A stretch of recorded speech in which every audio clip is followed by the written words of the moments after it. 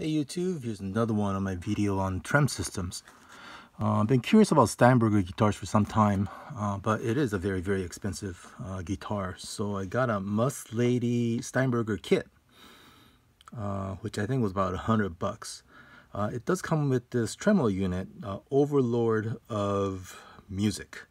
And I basically built everything together before I finished anything, just to see how it went together. And one thing I did notice, let's see, let's zoom out a little bit. One thing I did notice is the tuning is unstable, which is another topic of my other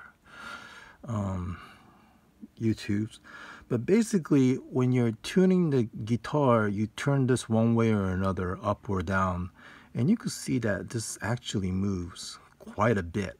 So I think when you move it tune down, it goes this way. When tune up, it goes this way, so it moves around and it causes quite a bit of tuning instability. So basically what I did was I modified this just a little bit, very easy modification. So on the unmodified piece, in comparison to this one, you could see that it kind of moves about 1/8 of an inch up and down. Versus this modified one, it still moves, but it's slight. And I haven't really used it yet because my guitar's not assembled.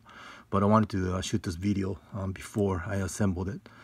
So basically what's happening is, let's see, looking at the inside, so there is a groove here where these pieces sits in, and even side by side, there is quite a bit of movement that happens. And in this direction, basically it's being stopped by this piece, which gets attached, let's see, to here. So just by looking at this, can you see it?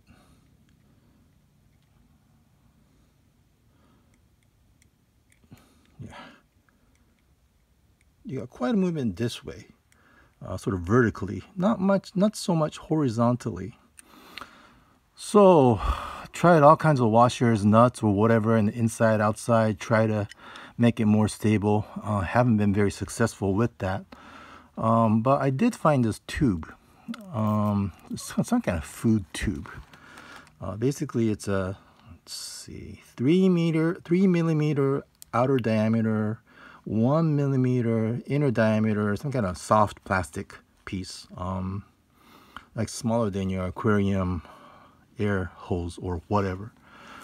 So basically what I did was I cut a small piece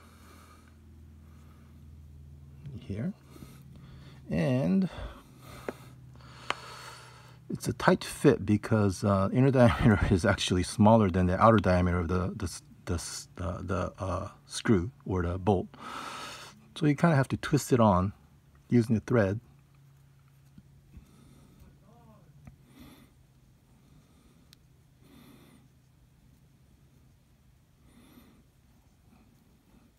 Yeah, it's taking a lot longer than I thought.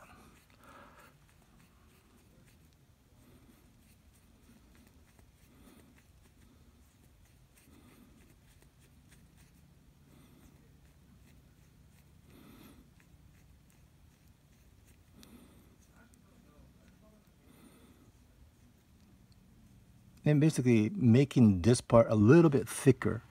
I'm not really sure about the durability of how this thing works, but basically, so right here, just this part, the ledge part where it fits, trying to make the fit snug. It's snug enough that it won't fall. Otherwise it would just fall. And then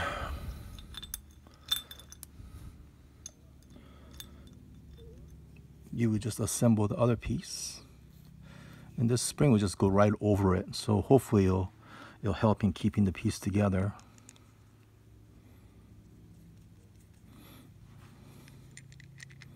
Pull the spring a little bit, get it in there. And normally this screws in, but I'm not gonna bother. So you have the, let's see, the second piece is the one I haven't modified yet. But now when you move this, movement is minor, so hopefully it'll be a better tune than the standard condition where it moves significantly like this. Okay, so a little bit on the Muslady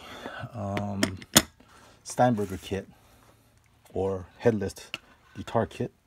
Oops, it's too big here.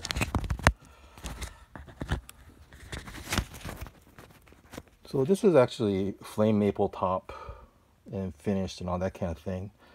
But two things that I found. One was that the neck pocket was cut too far down towards the tail end of the guitar, almost half an inch. So the neck pocket was actually cut down to about here. Obviously the guitar didn't intonate when I put it together the first time. Couldn't figure out why, and I measured it and I go, okay, I know why. So for the one I did, basically I had to put a little block in here. You can probably see this, a little bit of gap on the bottom side, in order to move the guitar heel this way almost half an inch.